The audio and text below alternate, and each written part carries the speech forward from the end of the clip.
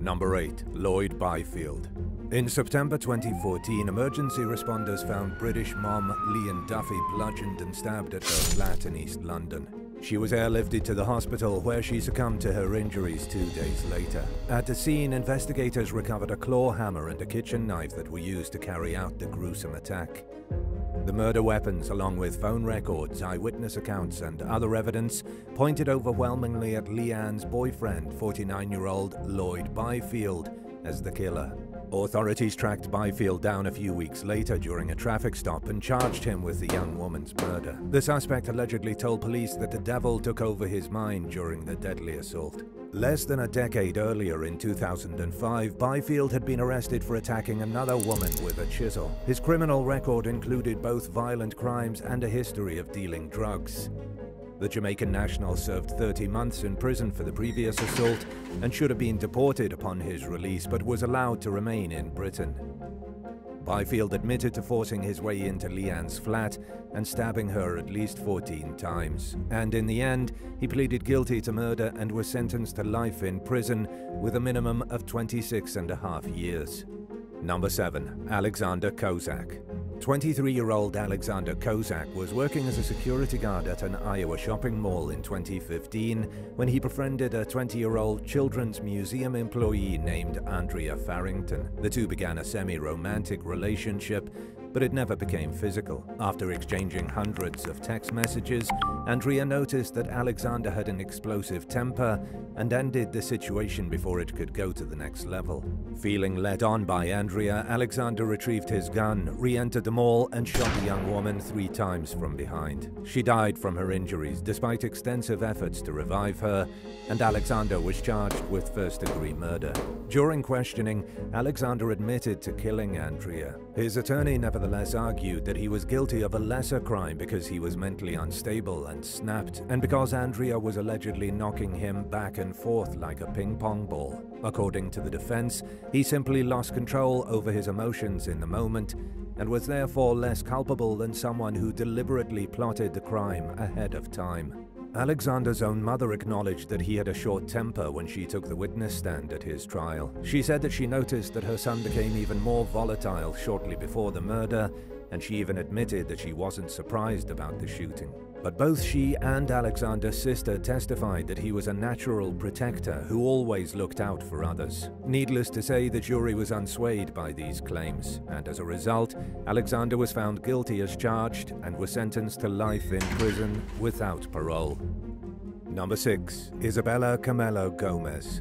56-year-old Irene Jones was brutally murdered at her home outside Sydney, Australia in 2001. She just returned to the residence after celebrating her birthday with her 27-year-old daughter, Isabella Camelo Gomez, when someone strangled and stabbed her to death. Camelo Gomez, who went by the name Megan Jones at the time, told police that her mother had been attacked by a blonde intruder who was wearing a stocking over his head. She claimed that she stepped out of the shower to find her mother in a pool of blood on the floor, and the suspect still at the scene. The young woman stuck to her story for the next 20 years, but investigators suspected that she wasn't telling the whole truth about what had happened. Someone had made a clumsy attempt to make it look like a burglary had occurred at the home, but there was no sign of forced entry and nothing valuable appeared to be missing. The case went unsolved until 2018, when authorities charged Camelo Gomez with her mother's murder. According to prosecutors, the defendant was obsessed with a married man named Carlos Camelo, whose brother she had married as part of a sham marriage visa agreement. Authorities argued that Camelo Gomez saw Jones as an obstacle to her pursuit of a relationship with Camelo, who they believe was in on the plot and was possibly even the killer. By the time the trial rolled around, Carlos Camelo was too brain damaged from an injury to face charges in court. But the court made a long overdue delivery of justice to Camelo Gomez, who was found guilty of murder and was sentenced to 20 years behind bars. Number 5. Marek Hecko. In April 2022, Stephanie Bream broke up with her boyfriend, 26-year-old Marek Hecko, due to his destructive drug habit. But Hecko refused to accept that it was over. He barraged Beam with unwanted phone contact and showed up at her home and workplace, even though she'd made it abundantly clear that she wanted nothing to do with him. Hecko also stalked Bream's social media pages and obsessively searched online in a frenzied attempt to see if she'd started dating someone new. In the meantime, Bream began dating a 44-year-old single dad named Adrian Ellingford. The couple were in bed together at Ellingford's home in Essex, England one morning during the summer of 2022 when Hecko snuck into the house and grabbed a knife from the kitchen. He proceeded into the bedroom where he stabbed Ellingford with such force that he broke the knife handle. Ellingford died from his injuries, and Hecko was nabbed by police several hours later when he returned to the crime scene drunk out of his mind with a bottle of brandy in his hand. In between swigs of booze, Hecko bragged about how he knew what had happened at the residence. He was promptly arrested on suspicion of murder as he continued to ramble nonsensically about how clever he thought it was. But he's likely not feeling so slick anymore after being found guilty as charged and being sentenced to life in prison with a minimum of 26 years. Number 4. Shayna Hubers. 28-year-old Ryan Carter Poston was an up-and-coming attorney from Kentucky who had no shortage of beautiful young women to choose from when it came to his dating life.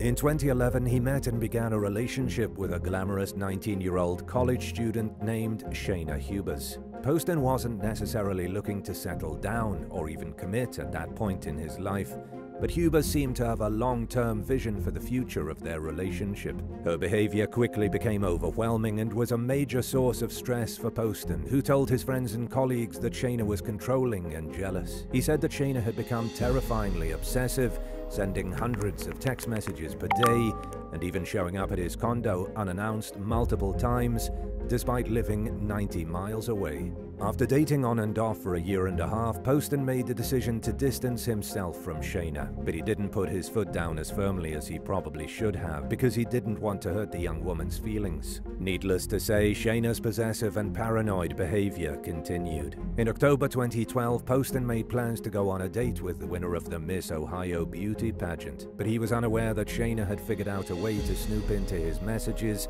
and knew that he was trying to move on. On the night of the planned date, Shayna showed up at Poston's condo and shot him 6 times. And as Poston lay dying from his injuries, Shayna dialed 911, claiming that she'd shot Poston in self-defense and that he'd tried to attack her. Investigators quickly realized that Poston was in a defenseless position on the floor when Shayna shot him, indicating that he wasn't posing a threat to her. Unaware that there was a surveillance camera rolling in the interrogation room, Shayna talked to herself about what she'd just done when she was left alone. Her behavior only became more bizarre as the night went on. Shayna requested a lawyer, but wouldn't stop talking to anyone within earshot, even as the police went out of their way to disengage, since they're not allowed to interrogate a suspect after the person asks for an attorney. The young woman's story of what happened changed several times as she continued rambling, and her commentary seemed not only insensitive but downright strange. At one point, Shayna said that she continued shooting Poston to spare him from surviving with a deformed face because he was vain, adding that she gave him the nose job he always wanted. During her trial, she claimed that Poston was abusive toward her, but the jury didn't buy her story, and in the end, Hubers was found guilty of murder. She's currently serving a life sentence with the possibility of parole after 17 years. Number 3. Richard Farley. 35-year-old Richard Farley immediately became obsessed with 22-year-old Laura Black when they became co-workers at a defense contractor in Sunnyvale, California in 1984. Farley began regularly leaving gifts on Laura's desk and asking her out on dates, and he persisted even after Laura made it clear that she wasn't interested in dating him. Before long, Farley's infatuation evolved into full-blown stalking. He dug into Laura's personnel file for her address and other information, began following her outside of work, and sent her letters multiple times a week, along with doctored photos of him and her together. About a year after the problematic behavior began, Laura reported Farley to their employer. Farley was given a chance to get help and stop bothering Laura, but he refused to leave her alone and was fired in 1986. But of course, the stalking continued. Laura moved multiple times over a 4-year period in an attempt to evade Farley, but he always found out where she was living and sent her hundreds of letters. In early 1988, Laura obtained a temporary restraining order against her stalker. But Farley's behavior only intensified over the following weeks. Just days before the restraining order was due to be made permanent, Farley loaded 7 guns, over 1,000 rounds of ammunition, a foot-long buck knife and a smoke bomb into his car. Then, donning a bulletproof vest, he shot his way into the building where Laura worked, went to her office and shot her through the door. A 5-hour standoff ensued before Farley finally surrendered to police. In total, he fired 98 shots, killing 7 people. Miraculously, though, Laura was among the 4 injured victims who survived.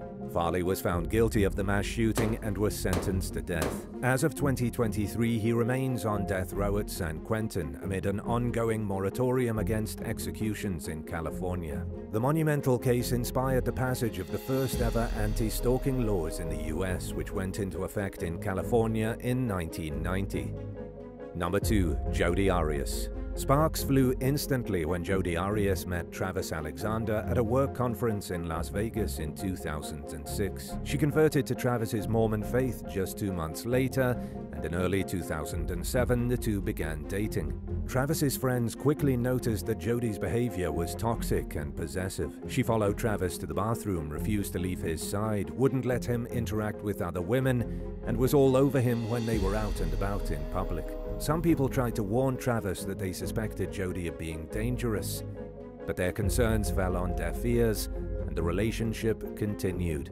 The on and off long-distance relationship lasted for about 1.5 years before the couple finally called it quits. A few weeks later, Jodi moved to Mesa, Arizona, where Travis was living at the time. She began showing up at his home unannounced and allegedly even snuck in through the doggy door one night.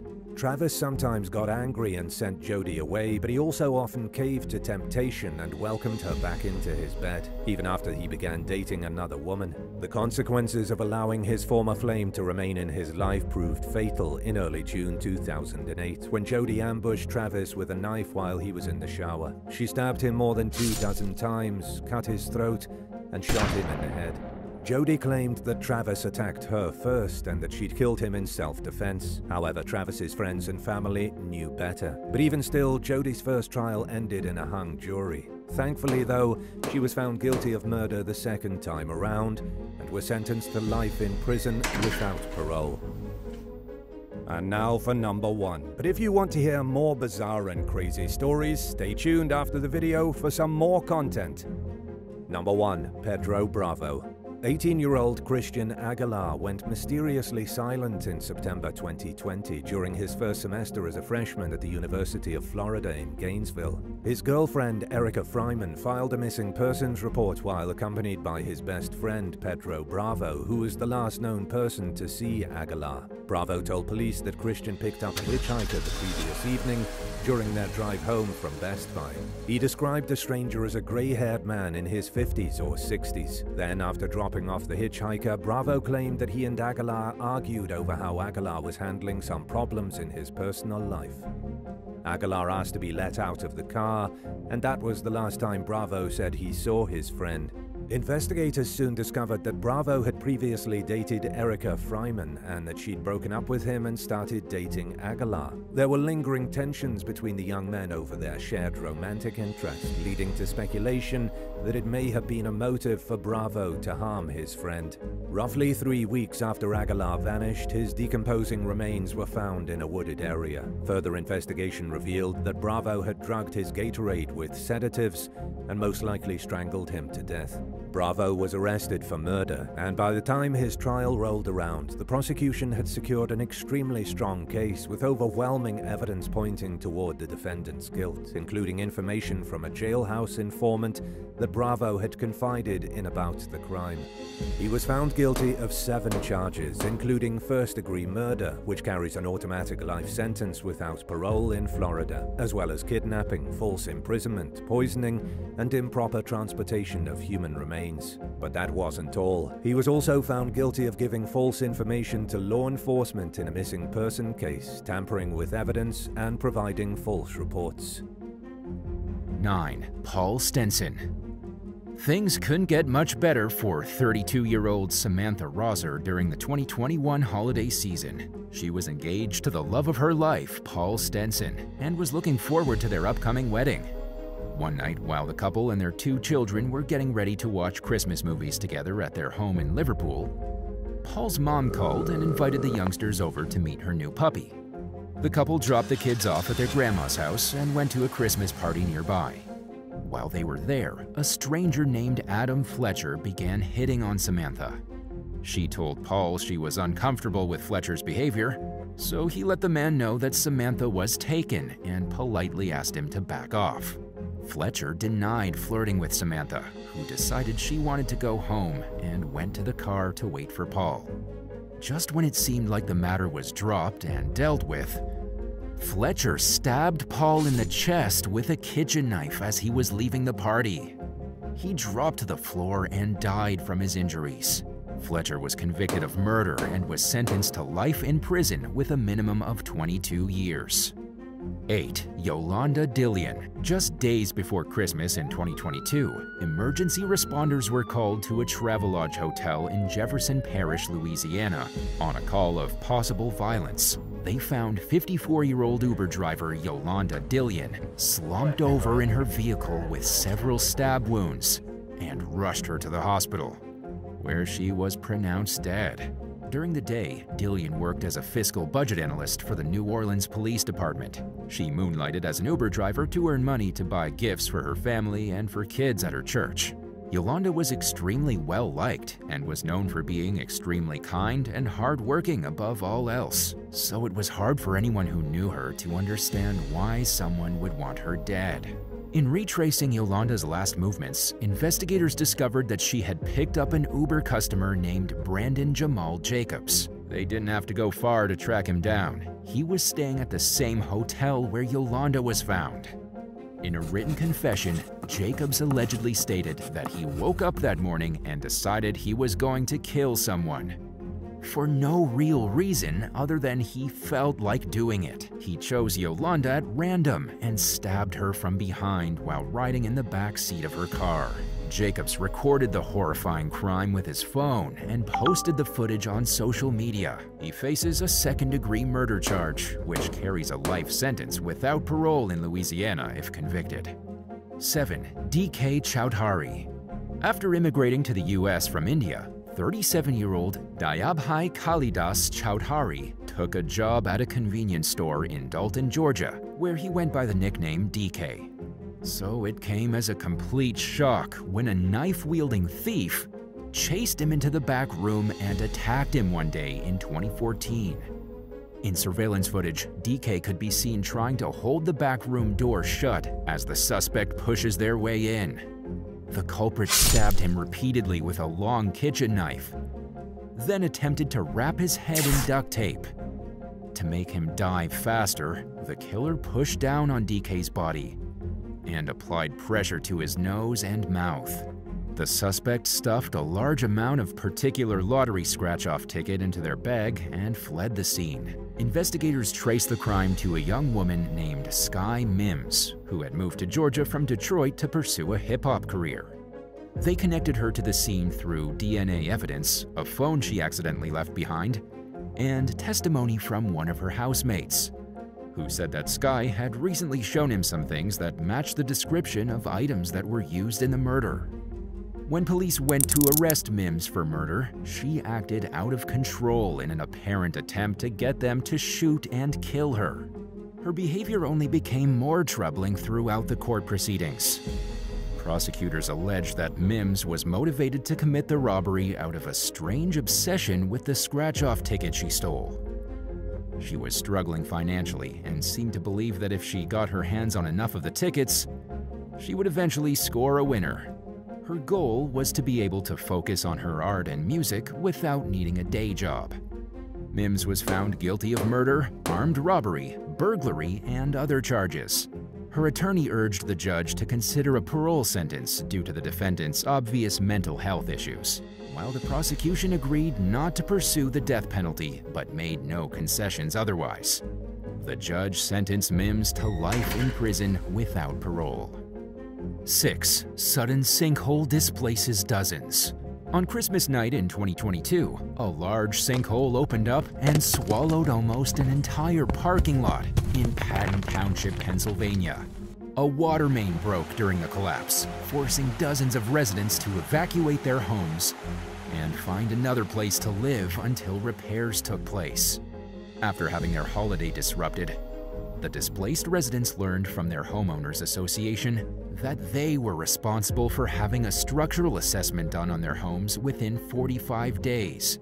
To determine if it was safe to return, each homeowner had to find someone to perform the assessment and foot the bill for it. This was just the first step in being able to return home. Once the assessments were out of the way, the HOA would coordinate with the local code administration and water authority to discuss where to go from there. The ordeal has been a nightmare for the affected homeowners, who never expected to be put out of their homes so suddenly, or to face an uncertain future with their housing. Construction crews started filling in the sinkhole in mid-February, and the work appears to be ongoing. According to the most recent update, much of the hole had been filled in, but some parts remained unfilled. It's unclear whether the broken water main has been repaired or if any of the residents have moved back into their homes. 5. Keith Boissier. Nicknamed the Baltimore Running Man, Keith Boissier famously ran 20 miles, 32 kilometers a day, and in every type of weather for over 30 years. Nothing stopped him from his daily exercise routine, which made him a local celebrity of sorts.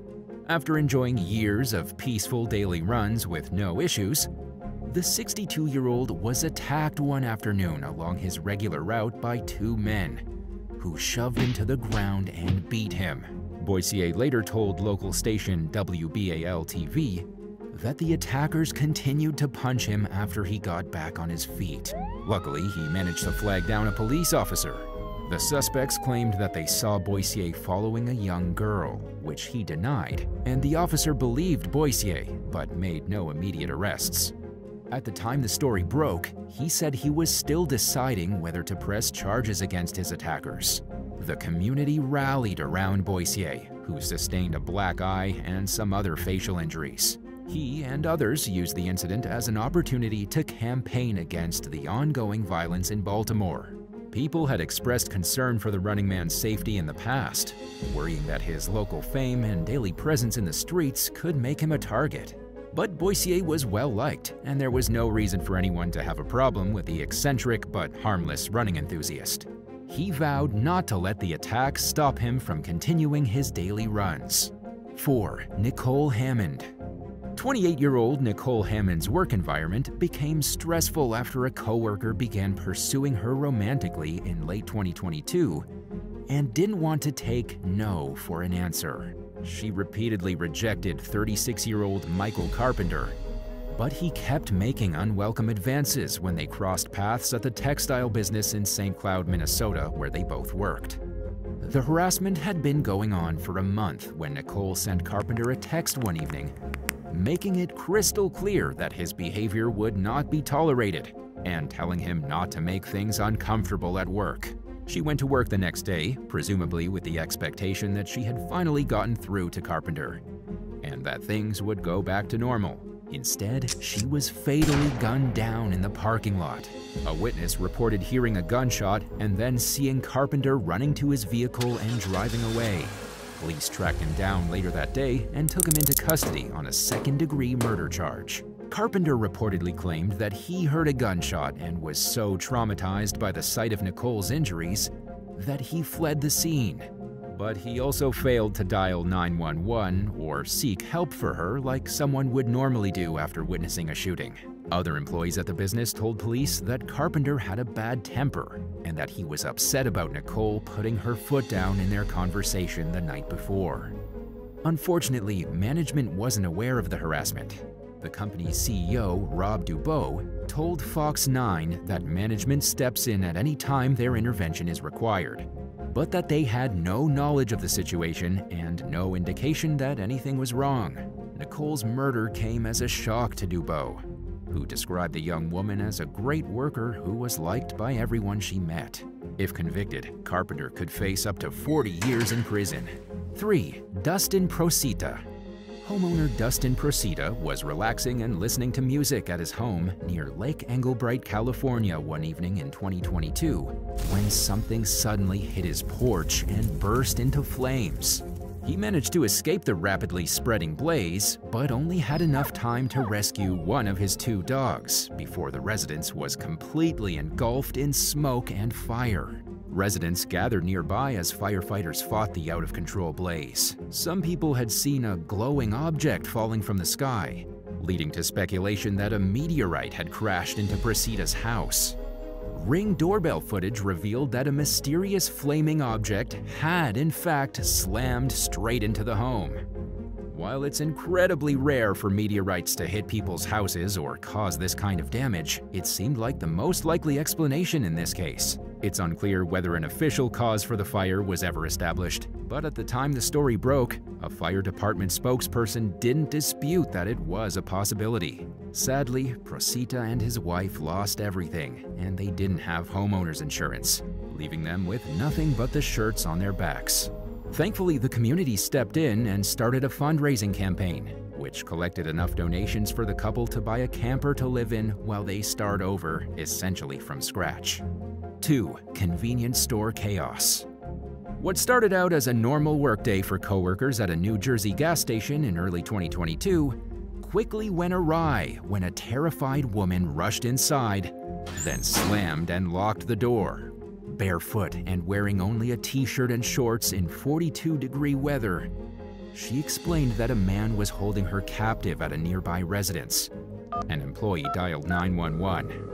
The accused kidnapper, 57-year-old James Perillo Jr., allegedly followed the woman to the gas station but left after realizing the door was locked.